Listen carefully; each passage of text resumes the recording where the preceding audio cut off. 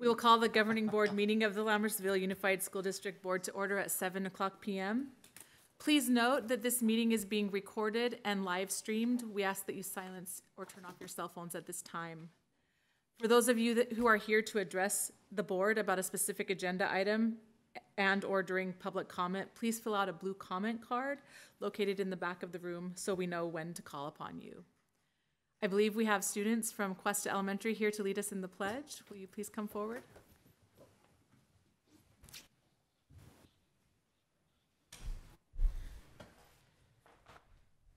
Okay, ready and begin. I pledge allegiance to the flag of the United States of America and to the republic for which it stands, one nation, under God, indivisible, with liberty and justice for all. Thank you. And at this time, we'd like to invite Mr. Vieira, the principal of Cuesta, up with his students. Good evening, Board President Olson, trustees of the Lammersville School District, and Superintendent Dr. Nicholas. We've had a great year at Cuesta. Our leadership students are here to speak to you about some of the activities that we've had. But before I introduce them, I'd like to recognize Ms. Dielmont. She's our new ASB teacher for the year. She's taken over that responsibility. She's done an amazing job, and she's really worked to build on the culture that was already established. We had a great March Madness week last week. And she'll talk, or some of the students will talk more about that in just a moment. So I'd like to introduce our ASB officer team, Buvani, Anvi, Mackenzie, and Tapnor. Good evening, everyone. I am Anvi Patnala, Vice President of Cuesta ASB, and it is my pleasure to welcome you to the months of August and September. We started off our school year by welcoming our fellow students to campus on their first day of school. Next, we held ASB officer elections, and I am proud to stand here as your elected vice president.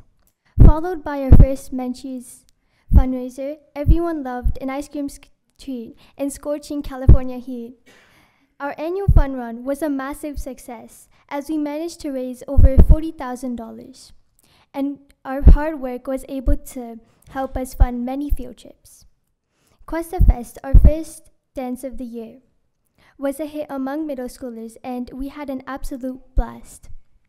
Lastly, we showcased our patriotic spirits by wearing red, white, and blue.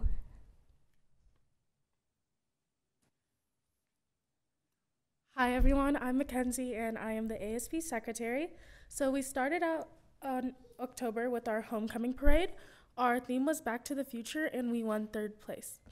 We then carried on to Red Ribbon Week and we had many wonderful spirit days. We then had our haunted house and fall carnival, then our volleyball games, and we ended off with our first ACE assembly. Hi everyone, my name is Bhavani. I'm the ASB president. In the months of December and January, we had our second ACE assembly. We had the first basketball games of the season, the Deck the Hall Spirit Week, followed by the Reindeer Run with snow. During that week, we had many fun spirit days and fun activities for the kids. And we also had 101 Dalmatian Day, followed by many other activities as well. Hi everyone, I'm Tapnor Jahal. I am the social media coordinator for Cuesta. So following into February, we started off the week with Valentine's Grams, and then we had our basketball finals for our girls and boys teams, and they did an amazing job. Then we had Kindness Week, and for Super Bowl, we had Football Friday, which was a spirit day. Then we had March Madness, where there was like a lot of activities for the kids, and they had so much fun.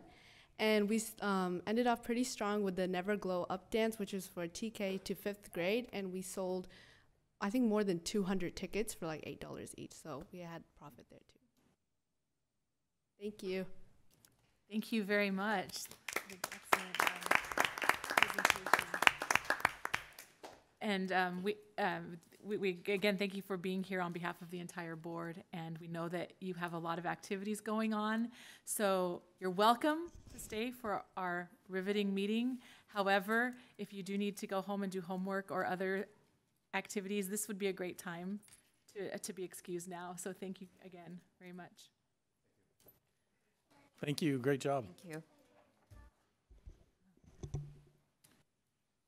Moving on to agenda item 3, roll call. Lisa Boulay. Here. Colin Clements. Here. Benita Daniel. Here. Stephanie Olson. Here. David Pombo. Here. Devika Vitolani. Here. Moving on to agenda item 4, approval and/or corrections to the agenda. There are none. Move to approve the agenda. Second. Based on a motion by trustee Clements and seconded by trustee Boulay, student trustee preferential vote. Aye. All in favor? Aye. Any opposed? The motion passes with 5 ayes. Moving on to item 5, committee reports. Item A, District Advisory Committee, trustee Boulay. Nothing to report. Item B, District English Language Advisory Committee, trustee Clements. The next DLAC committee meeting is a joint meeting with the Education Committee and will take place on April 18th, 6:30 p.m. in the Professional Development Center. Item C, Education Committee, trustee Pombo. The Education Committee met last night, and I had a private audience with Assistant Superintendent Sharp as she gave presentations on LCAP and the CASP scores. And by that I mean I was the only person there other than her. One-on-one attendance. That's good. Item D, Facilities Committee, that's me, and there is nothing to report. Item E, Policy Committee, trustee Daniel. Nothing to report. Item F, Safety Committee, trustee Pombo. Yes, the Safety Committee met on March 13th. We got site reports from all the sites on the different safety-related things they're doing, safety drills and the like. We discussed the upcoming safety drill at Mountain House High School and future goals for the committee. And our next meeting will be for the safety drill subcommittee will be on the 21st at Mountain House High School. Thank you. Item G, Wellness Committee, that's me. The next Wellness Committee meeting is on April 17th, 2024 at 3:45 p.m. in the Professional Development Center. Moving on to item 6, Governing Board Reports. Student trustee Vitolani. Good evening, esteemed board members. To start my updates, I would like to start from club updates. So DECA students who competed at the California State Career Development Conference in Anaheim did a wonderful job. They had over 10 students who placed, and over these 22 events at this prestigious state competition, and the students who placed and earned the esteemed opportunity to compete at the international competition, which is coming up in April. Speech and debate had their state competition, which is coming up in April, and we also had a successful national qualifier competition. For ASB updates, we had the Blacklight Rally and Spirit Days last week, and it was an amazing experience. It was extremely entertaining rally with extraordinary teacher dance, which was definitely the crowd favorite. And under the black lights, teachers showcased their dance moves along with synergy and, of course, cheer.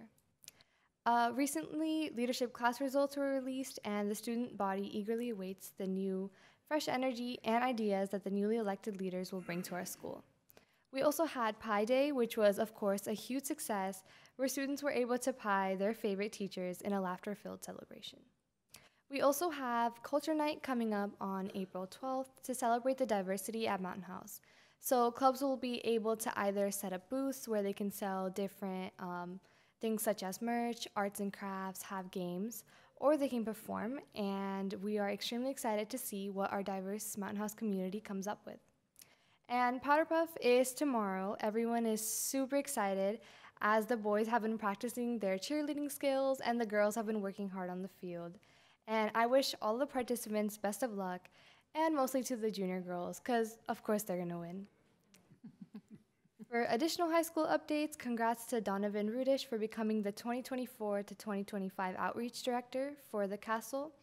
And additionally, the counselor team this past few days has been working extremely hard to provide multiple opportunities and resources for students who are really anxious for college. So this includes the college week, night, and fairs. For middle school and elementary updates, just a quick congratulations to Natalie and Vivian as they recently got accepted as finalists to run for the Castle Board.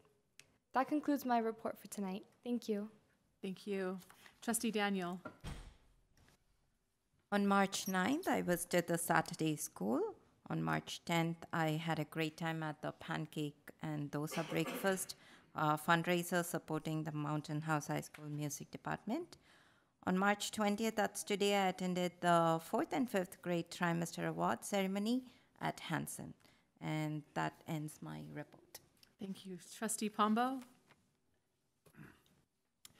Yes, on March 7th, I was a guest reader at Wickland School for Ms. Soria's 4-5 special day class.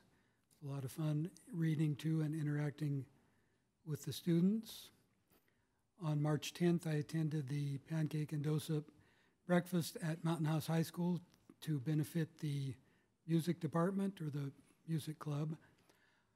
On March 12th, Vice Principal Clegg and Principal Pacheco hosted my site visit at Costa Elementary.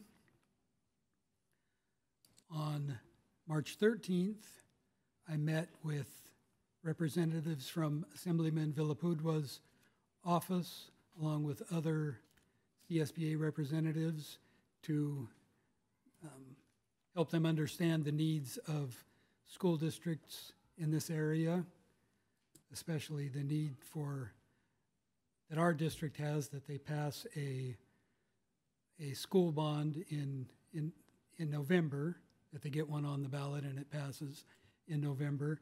And then I had another meeting with representatives from State Senator Eggman's office, where we discussed the same items. Later that day, Principal Duran hosted me for a site visit at Lammersville Elementary. Then I attended the Safety Committee meeting on March 14th. Principal McDonald gave me a tour of Hortus Elementary for my site visit there. Then in the evening, I went to a community meeting in College Park where the developer spoke to the residents about the school and the parks and things coming in College Park. On March 18th, Principal Perez hosted me for a site visit at Wickland. On the 19th, Principal Ritchie hosted me for a site visit at Bethany. And then in the afternoon, Principal Vieira gave me a tour of Cuesta Elementary. I attended the Lammersville Elementary School Site Council and foundation meetings, and then went to the aforementioned Education Committee meeting for my one-on-one.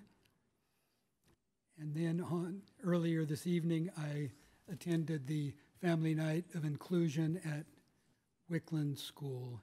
And I didn't say a lot about all those events, but I very much enjoyed spending time with teachers, students, and families at all those events, and that concludes my report.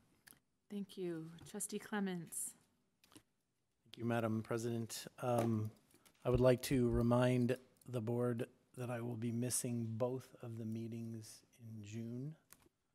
I think this is the first time that I've missed more than one meeting in a row. I did inform the board of this trip over a year ago when my family and I booked it, but it's now paid for and non-refundable, so we are going. I will be doing extensive learning on the history of Roman history, Greek history, and Turkish history. So, Madam President, I would like to request independent study for those two board meetings. Are you submitting that in advance, well enough in advance? 2 months. I'm just joking. All right. That concludes my report, Madam. Thank you, Trustee Clements. Trustee Boulay. Thank you. On March 10th, I also attended the high school pancake and dosa breakfast to raise funds for the jazz band, and the jazz band was there playing some awesome music. The food was great, and so I do hope this is an annual event because I'll be there next year as well. On March 12th, I happened to be at Wickland during lunchtime, and I was able to see our new waste disposal system for food waste. Director Dixon was there, and he was showing our littlest kids, our TK and kindergarten kids, how to use the system and how to put their food waste in correct container. So that was fun to see. On March 13th, I attended the Mountain House Community Services District meeting, which in a couple months will be Mountain House Town Council, City Council, I guess, to give updates on things that are happening in our school district. On March 15th, I attended the blood drive at the high school. And this blood drive was really a blood drive for students primarily, and so there were a lot of first-time students there, and so I was excited to see that. There's always a blood shortage, so I hope these students will continue to make regular donations. And then in the afternoon, I attended the BSU versus staff basketball game at the high school. That game was a lot of fun. There was lots of playful antics, lots of three-pointers from the students, not so many three-pointers from the staff. However, and although the staff looked really, really tired, I think this was the first student versus staff basketball game that they actually won. It was a very close game, but it was a lot of fun. On the 18th, I went to the high school boys tennis match. Our boys continue to play strong. They won their match with a score of 8-1. And then earlier this evening, I attended the Wickland School Foundation Inclusion Week Family Night. I saw Trustee Pombo there, and they always put on a great event with lots of activities for the kids. And so thanks to all the parents and staff who work hard to put that together. And that's the end of my report. Thank you. Going off of something Trustee Daniel said, I dropped my daughter off at Saturday school on March 9th, and I bring that up because as a parent, you know, they give us 3 days to call in an absence, and my daughter was actually sick both of those days, and my husband did drop the ball, and I said, well, you know, that's on us, but you got to go to Saturday school because, so I was also there for a brief moment. On March 10th, I attended the pancake dosa breakfast and for the music, and also concur that the jazz band there was awesome. I love that the music teacher is taking that initiative to get a jazz band at the high school, and it was a lovely event, and I hope they raised a lot of money. On March 11th, along with Dr. Nicholas, I attended the county board meeting to conclude the approvals necessary for the CVRA. And on March 13th, I attended the safety committee meeting with Trustee Pombo. And on March 15th, I attended the I was invited to observe the Cuesta Penny Wars at lunch. And as a bonus, I was also, unbeknownst to me, Mr. Vieira was also getting pied for a previous fundraiser. So I got to see him get pied in the face, and I got to watch students trying to sabotage other grade levels in a Penny Wars game so that they could win the contest. And I have to say, what a great idea. That healthy competition raised $5,000 for QSF, and just want to note my appreciation for all of the school foundations at all of the school sites that work really hard to earn money for our students. And I think that's the first time I've heard, let's blow up the TK without that being something, you know, like negative. Like that meaning they were going to put all their silver money in the TK jugs because they were winning. And so it was really competitive, but it was really fun to watch. And just kudos to our administrators out there in the district who are willing to get pied in the face and kiss a pig and do other things to raise money for our students. And that concludes my report. Agenda item 7, receiving of public comments. The entire board appreciates hearing from members of the community and public at large. The board shall give members of the public an opportunity to address the board either before or during the board's consideration of each agenda item. Government Code Section 54954.3. At a time so designated on the agenda, members of the public may also bring before the board matters that are not listed on the agenda of a regular meeting. The board may refer such a matter to the superintendent or designee or to take it under advisement, but shall not take action at that time. The board may place the matter on the agenda of a subsequent meeting for discussion or action. Individual speakers shall be allowed 3 minutes to address the board on each agenda or non-agenda item. The board shall limit the total time for public input on each item to 20 minutes. And I have one blue comment card here from Dilip Krishnan. You may come forward now.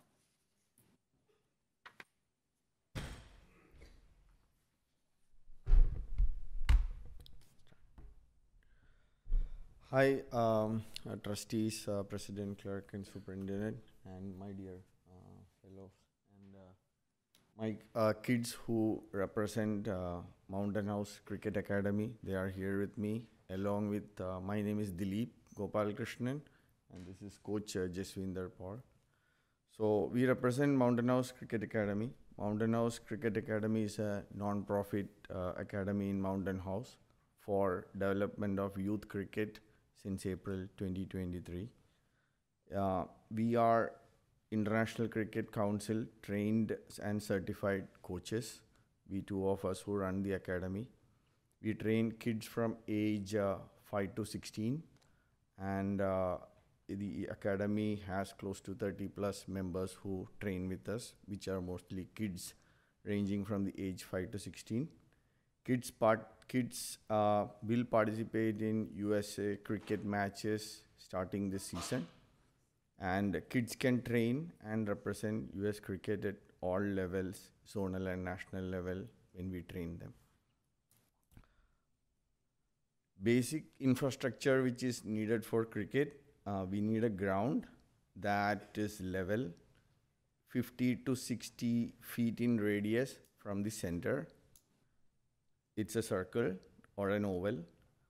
It needs an artificial turf or grass which has maybe an inch max thickness and an area secluded for fence for protection.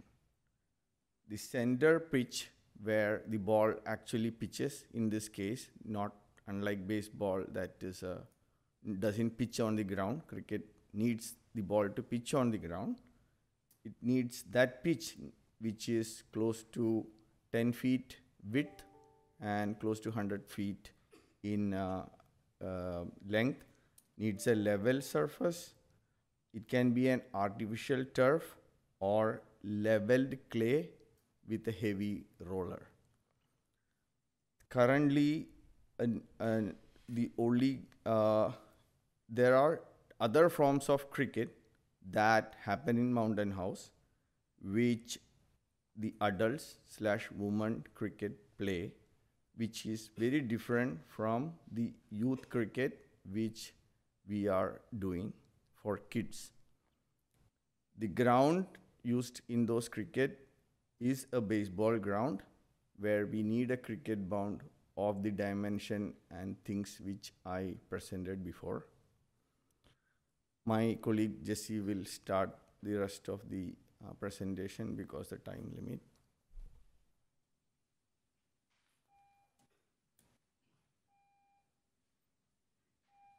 Hi, my name is Jaswinder. So as Dilip mentioned, Hold on, we're going to get that to starting for a new comment. If you wouldn't mind filling out a card as well when you're finished, that would be great. So as Dilip mentioned, I'm the other coach. My name is Jaswinder. So as Dilip mentioned everything, in it. So the current adult or the women who are playing, they are playing with a tennis ball. It's a hard tennis ball, not like a conventional tennis ball, which can be played on a normal baseball ground because the chances of injury is very less. Whereas the cricket that these kids play, they play with the actual hard ball, cricket ball, which is made of leather. So they can get hurt, although they use all the gears and everything. But if they play on a baseball ground, there are chances of injury to them. And we need a leveled surface, as Dilip mentioned, the length and the breadth of the pitch and the surface that we need. So we cannot play it on a clay pitch or a dirt that Dilip mentioned.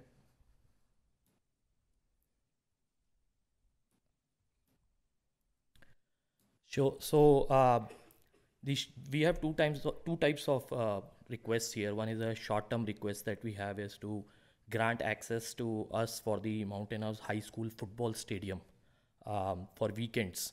That's just for the kids' games, because we can practice on these baseball kind of ground, but we cannot play games on the dirt or the baseball grounds that we have. And football ground or the football stadium for the high school is the only infrastructure in Mountain House that currently meets the safety requirements that is required for the hardball cricket that kids can play. So that's a short-term request from us. And then the long-term is that this Evelyn Costa school cricket ground is under construction. So we request LUSD to provide the details of its availability and if it will meet the requirements, from pitch and ground point of view for youth cricket. So MHCA, we want to work with LUSD, in making the above, ground viable for youth cricket. So we request the board to consider that. So thank you. Thank you. On behalf of the entire board, we thank you for your comments. And I believe this sounds like an issue to be addressed by the Facilities Committee. And there's Thorsten Harrison and Jason Dixon who would be great contacts for that. And Thorsten is right over there. Thank you. Thank you. Moving on to action item 8, consent items for consideration. Actions proposed for consent are consistent with the approved practices of the district and are deemed routine in nature. Trustees receive board agenda background information in advance of scheduled meetings and are prepared to vote with knowledge on the consent items.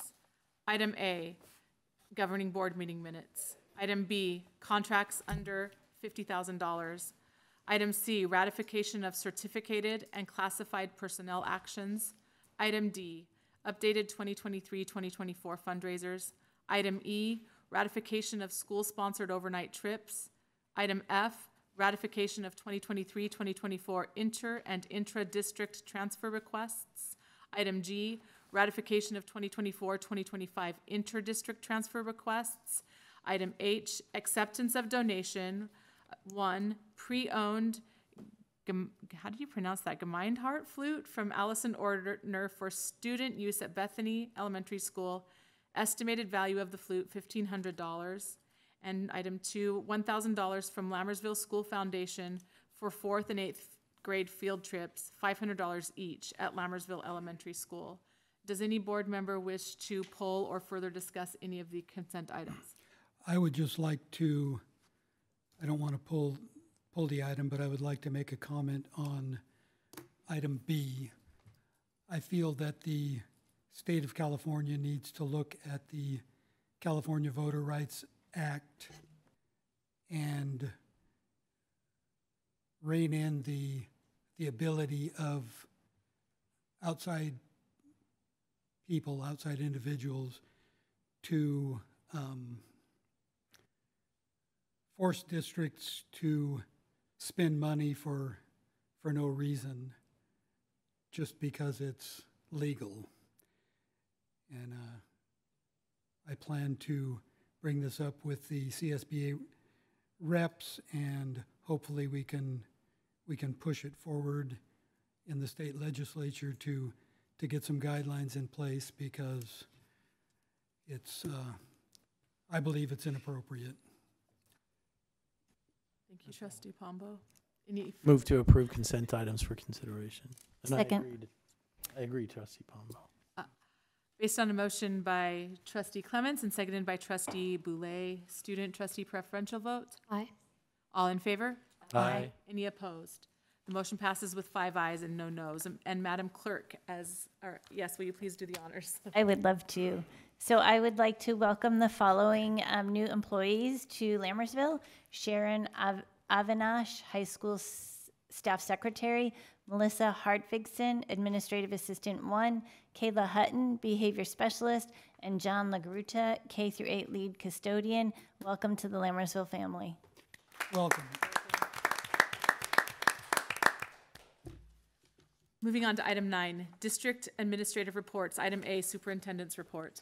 Yeah, I just have some fun things to announce. Every month, the San Joaquin County Office of Ed sends out a periodical magazine featuring all kinds of exciting educational information. But we had a student who did very well in the academic decathlon. He also did very well, and we announced, I want to say it was the Science Olympiad. Well, Jordan Priora was the top overall scoring student, again with a fellow student from another district. So congratulations to him.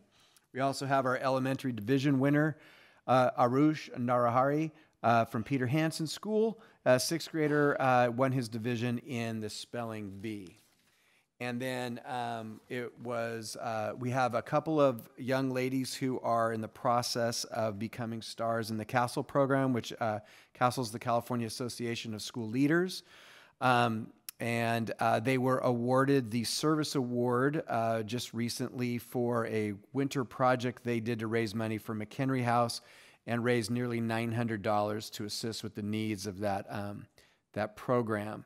And they are also up for some important positions in the CASTLE program. Natalie Navarro and Vivian Zhang. Natalie will be going for she's the ASB president and one's the social media director, but Natalie is going for the freshman director position and Vivian is going for the CASTLE social media director. So we wish them the best of luck and we'll know sometime before April 13th. And the final thing, and student trustee Vitulani kind of did a shout out already, but Donovan Ruddish, who is in that current position, just won an award for the 2025 Outreach Director for CASTLE. So between she and I sandwiching this information in, we have lots of kids to celebrate. And then we have a picture. So cross country, it's an interesting sport. But I've had a chance. One of my children runs cross country at the high school level, and I've observed it a little bit. And one of the neat things for kids is not every kid can dunk a basketball. Not every kid likes to tackle in football or kick a soccer ball. But if you want to participate in an athletic sport, there's nothing better than running, because all kids have energy to run, or most kids. So we had our first cross-country meet today, and these are a couple of pictures from the competitors.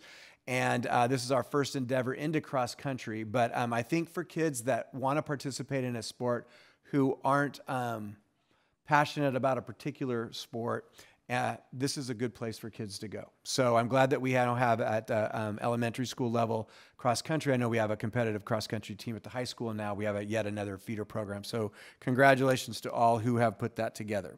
And Madam President, that is my report. Thank you. Item B, district enrollment report. Staff report.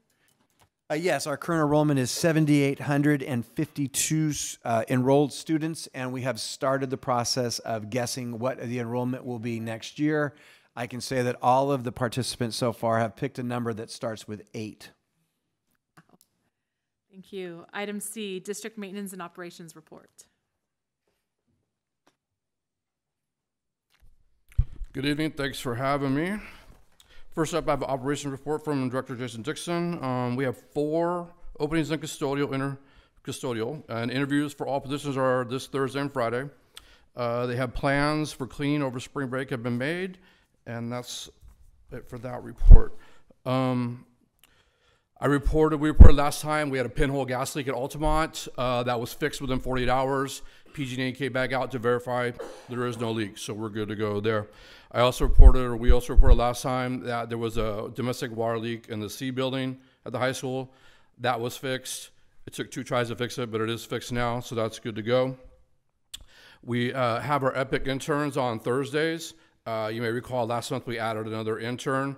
I did an interview today of a young student at the high school this afternoon. So we're bringing on our new intern starting tomorrow. That brings our total to 4.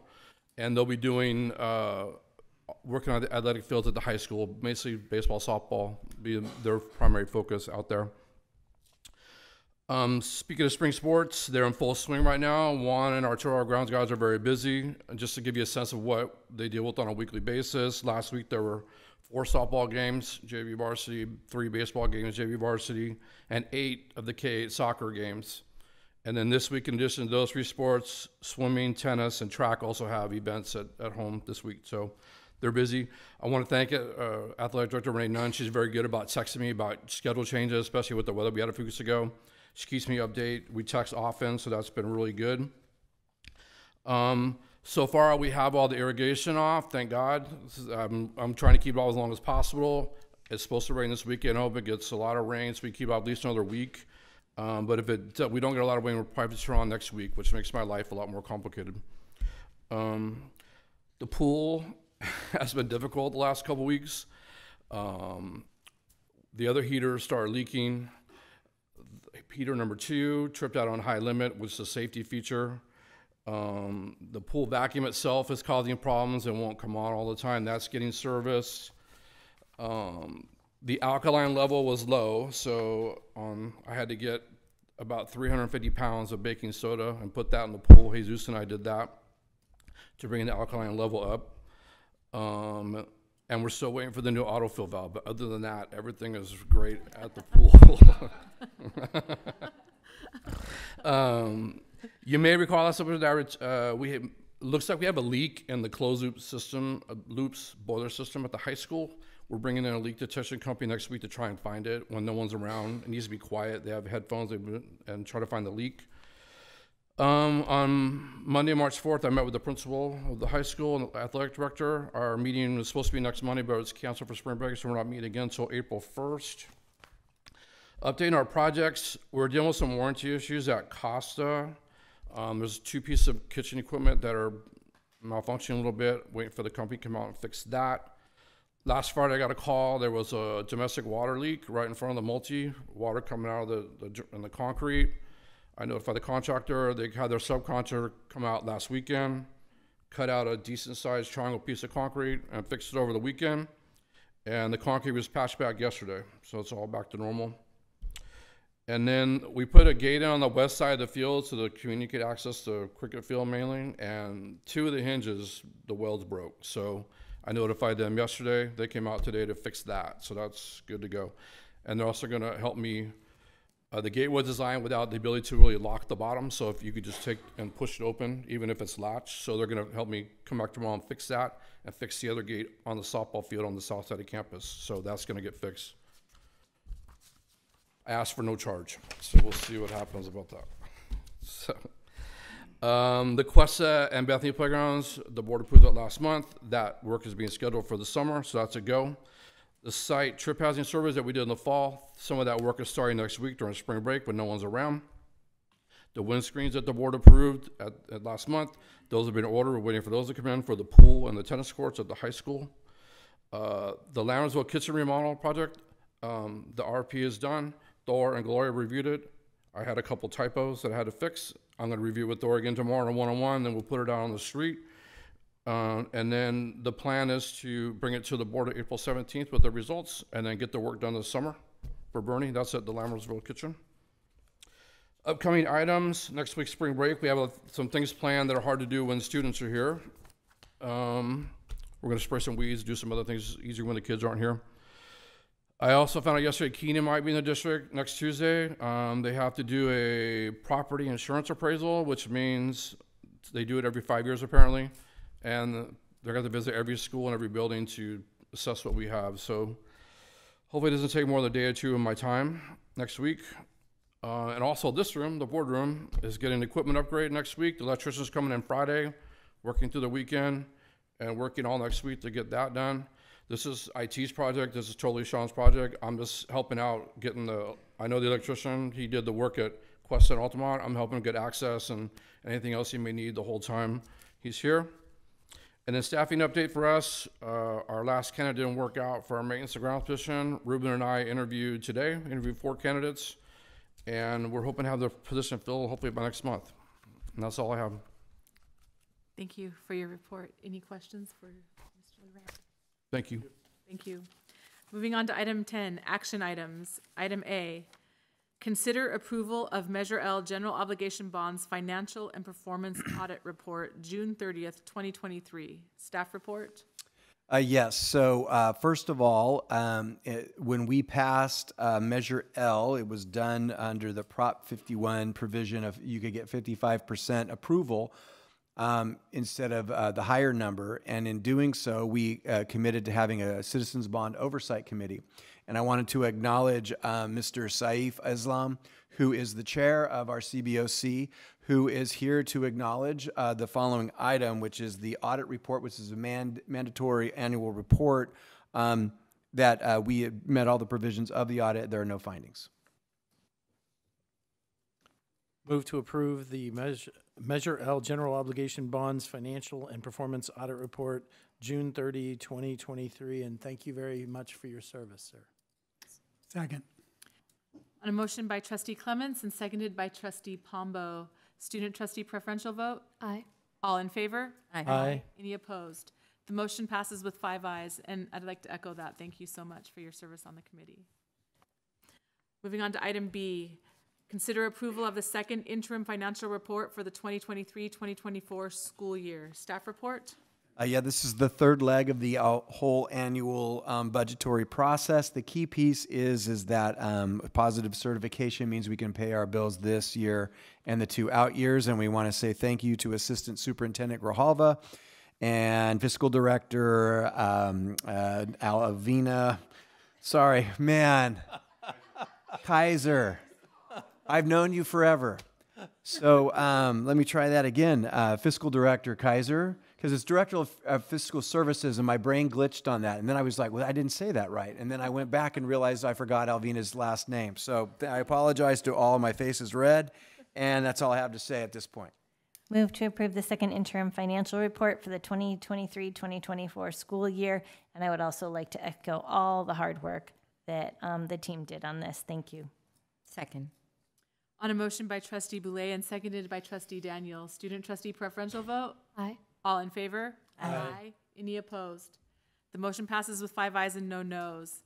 Moving on to item C, consider approval of category 2E rating funding, year 2024-2025 technology network infrastructure expenses and contract with AMS.net for network equipment and installation. Staff report.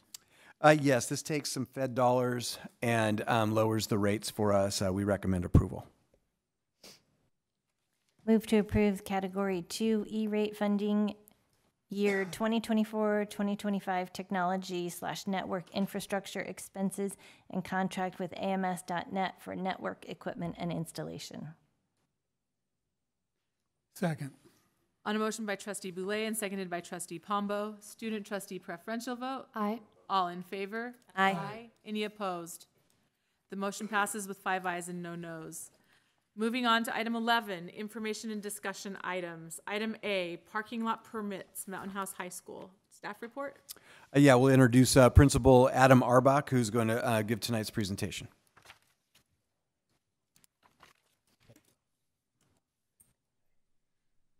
Good evening, President Olson, members of the board, Dr. Nicholas. Here representing the high school to talk to you about our parking lot permit situation here. We're looking at re-implementing permits at the high school. It's been a number of years. Though I've only been with the district for this current school year, this is looking back at a practice to ensure the safety and security of our staff and our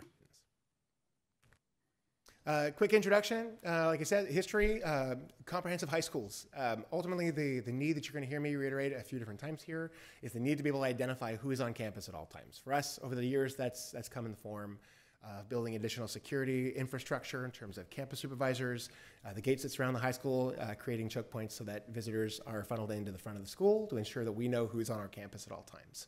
One of the measures we're looking at taking for the upcoming school year is implementing a parking permit policy. We used to have one of those up until the 2019-20 school year and the start of the pandemic. I think coming back from the pandemic, there was just never a reinvention of that policy that we had before.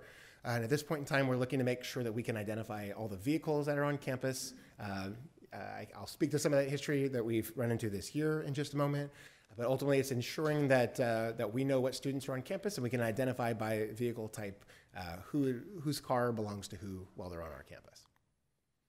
The benefits I speak to real quickly. We talk about safety and security that I mentioned before, the convenience and efficient parking. As we grow in number, obviously we're going to be looking at how much capacity we have to expand in our parking lot.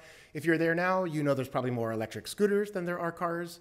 But as we're looking ahead to the future, we're wanting to make sure that we're able to account for having enough spots for students so that we are not jam-packed and having students overflow into our streets, especially being that the outlying parking is limited in our neighborhoods. Emergencies, again, when the emergencies that take place in cars and having to do with those, the back and forth with student drivers, we want to make sure that we can be able to properly identify who the vehicles belong to. One circumstance I'd speak to during the school year was a student driver this year had run into a staff member's car. It appeared via the video the student was unaware of hitting that staff member's car, but we were unable to identify that car. It took exhaustive efforts in order to understand who that student was because we do not currently have a database of what cars are in our parking lot by make and model, and this would assist in identifying who those folks are. Types of permits we're looking to advocate for would be staff, student, and visitors. Staff parking permits, essentially allocating particular lots. If you've driven onto our campus, you know that the first lot you'll see on your right when you come in our main entrance is for staff, and we're looking to reallocate the back parking lot simply for staff. The student parking lot is the north lot, the larger lot underneath the solar panels. That would be strictly for students. And then visitors in the front, we're looking to reestablish that as a visitor parking only space for both members of the school board, our visitors from other sites on district, and then our students and parents, our adult students and parents who are coming to visit for IEP and parent-teacher conferences, et cetera.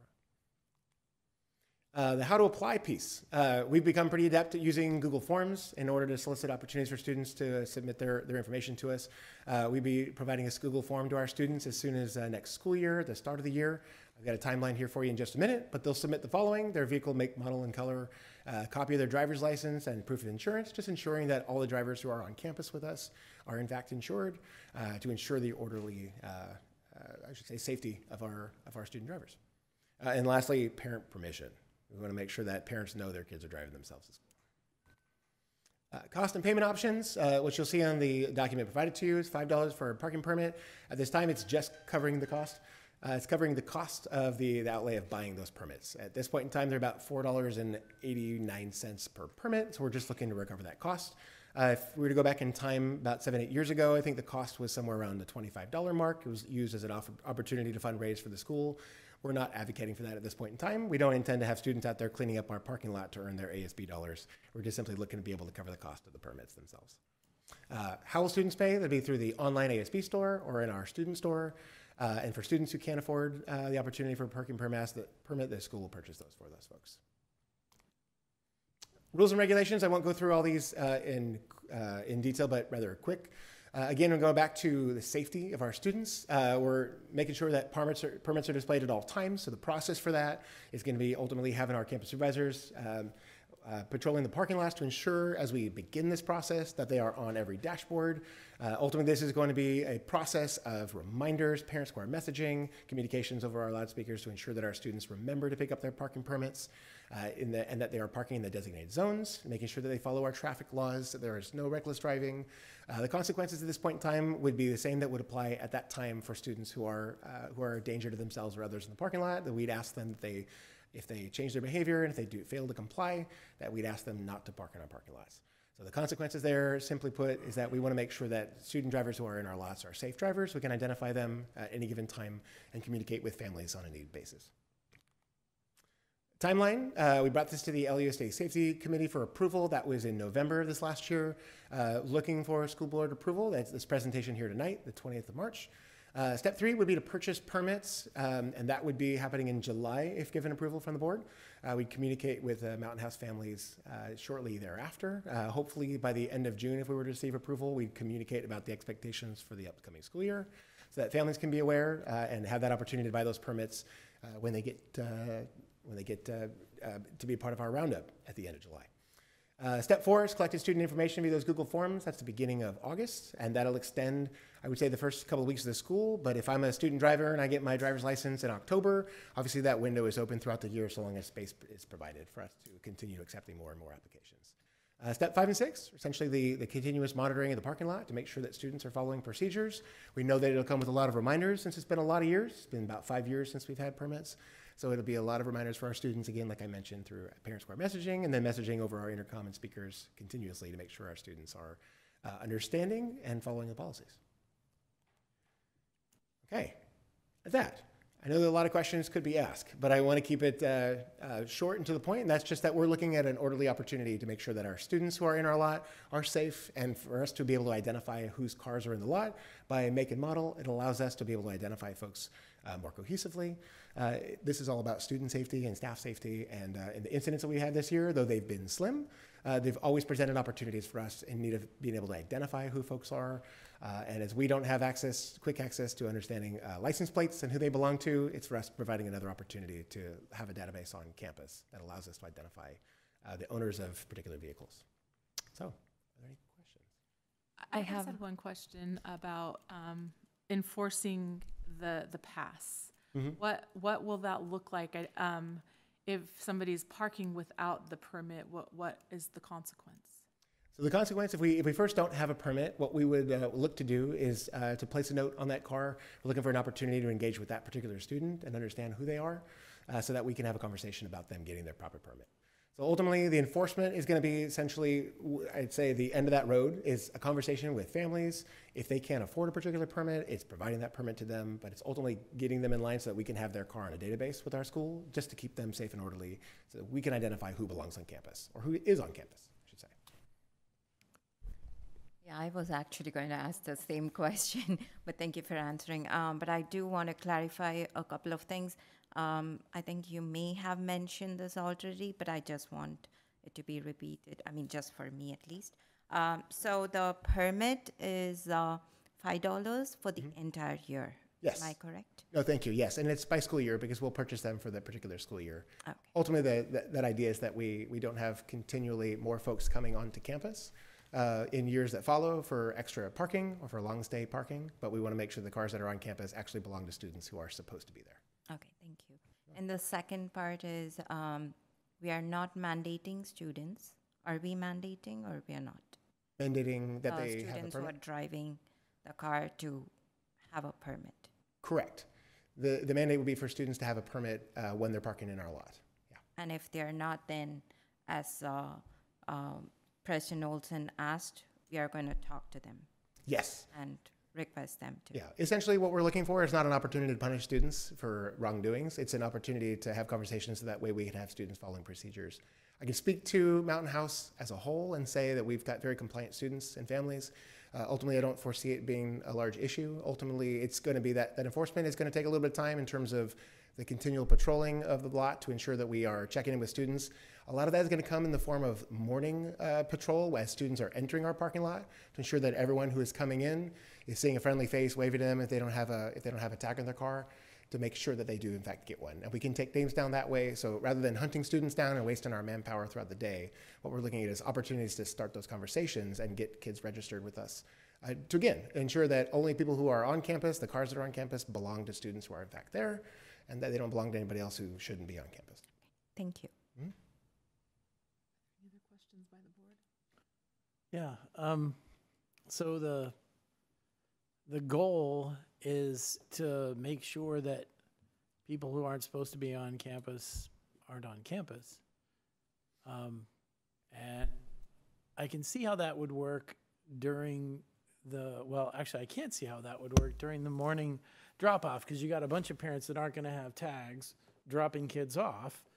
How will we identify at that time? How will we identify, well, that car doesn't have a parking pass, but it's okay because it's a parent dropping off, and that car doesn't have a parking pass, but it's not okay because this person, guy, gal, whatever, is going to park, is one of my questions. Another question is, okay, students, they're going to be the ones that have the parking pass, and they're the ones that are supposed to be. So them having a parking pass, they were okay parking either way, understanding that them being on a list so that we can identify that is a good thing. Don't have a problem with that. But the people that park, it sounds like what we're saying is there's a problem with people parking in our parking lot that shouldn't be there. Or is it, we want to make, like, is there a problem? Because if there is, I'm not sure how this solves it. Or is it that we just want to make sure there isn't a problem? So we'd like to take both a reactive and proactive approach to this. The proactive side is to answer that first question. How do I ensure that people who are in our parking lot do in fact belong there? So currently we are not experiencing, or are we, I should say, we can't be made aware of whether or not people are parking on the lot while students are in attendance right now while we don't have permits. So some of the issues we've tackled this year just to ensure student safety and their interaction with folks who don't belong has been, I'll say the DoorDash debacle is ensuring that our students aren't in contact with community members who may or may not be questionable, bringing them lunch to which we can't verify what's in those bags. Ultimately, we are taking a proactive approach to ensure that people are not on campus that don't belong there. The part to which there's a whole scope in terms of how we'd walk that process out, and I'd be happy to do that in the safety meetings that follow. But ultimately ensuring, if you're driving through to the school, you'll notice there's drive-through lanes in both the front and then through the back, and those have opportunities to enter into the student parking, but those themselves are not parking lots as it were. That front lot would be the only exception, that small sliver of a lane, and that is going to be relegated to visitor parking.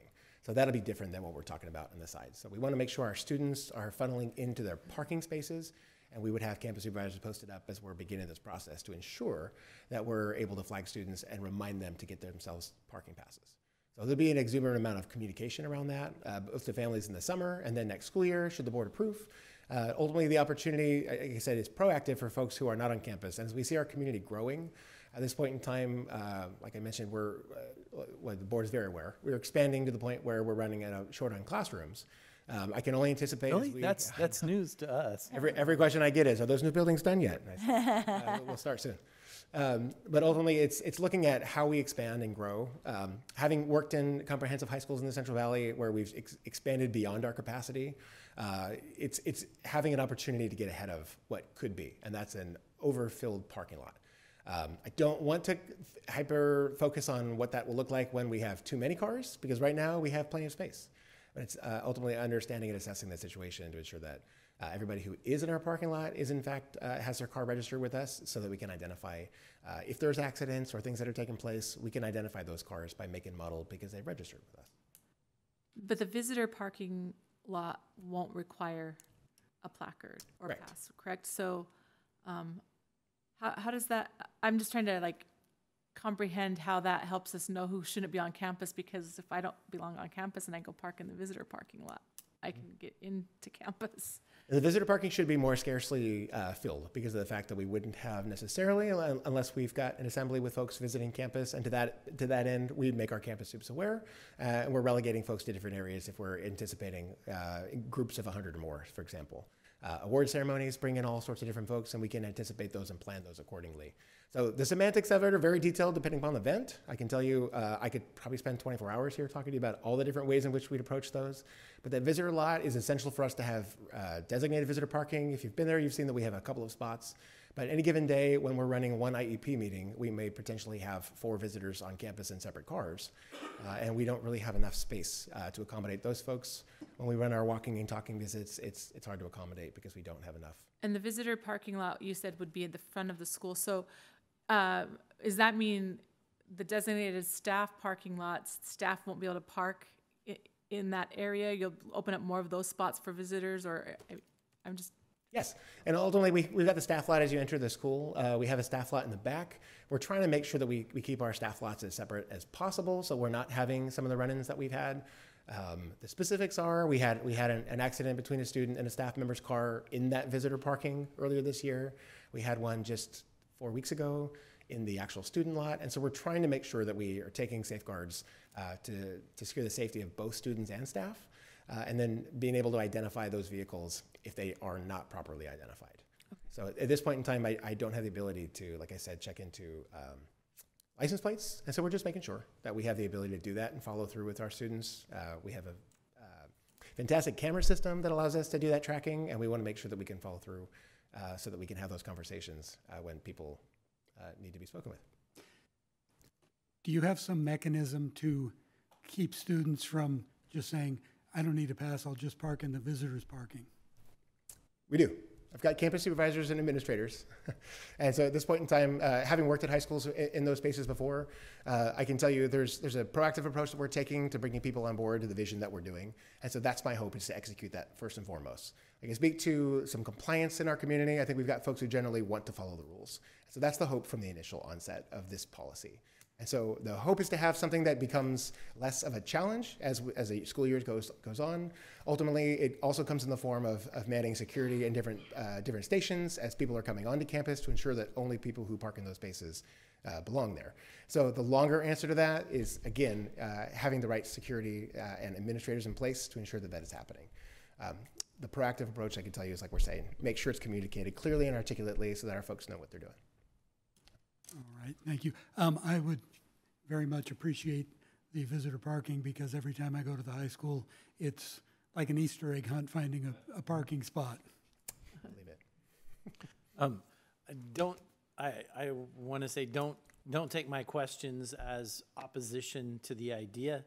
I was just scratching my head, so I appreciate the articulation. You did mention one thing that it's kind of a question. You mentioned trap fencing, for lack of a better word, right? So that people kind of funnel through the administration building. In your experience, do the high school students that leave through those gates, are they pretty good about shutting the gate behind them?